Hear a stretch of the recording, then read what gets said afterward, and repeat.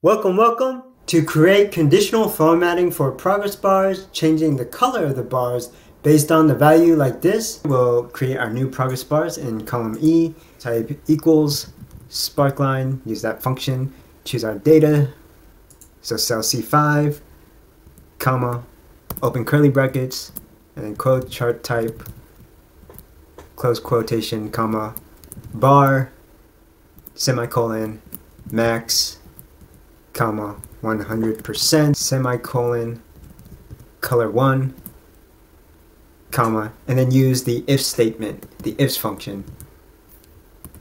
So here we'll use multiple conditions, and the first one will be if our data point C5 less than 34%, then use this hex code for a shade of red, comma, and then for the next condition we'll use the and operator for our data. C5 is greater than or equal to 34%, comma, and then C5 is less than 67%, close parentheses, comma, this hex code for shade of yellow. Our data C5 for the last condition is greater than or equal to 67%, comma, and then we'll just use green. So close parentheses for the ifs function, close curly brackets, close parentheses for the sparkline function, and press enter. And drag the formula down to the rest of the cells. You can see that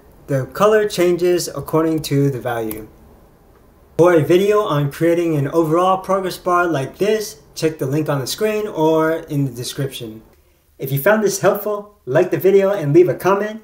If you want to join the Growth Learner community to learn more about analytics and data, subscribe to the channel, and we'll see you in the next episode.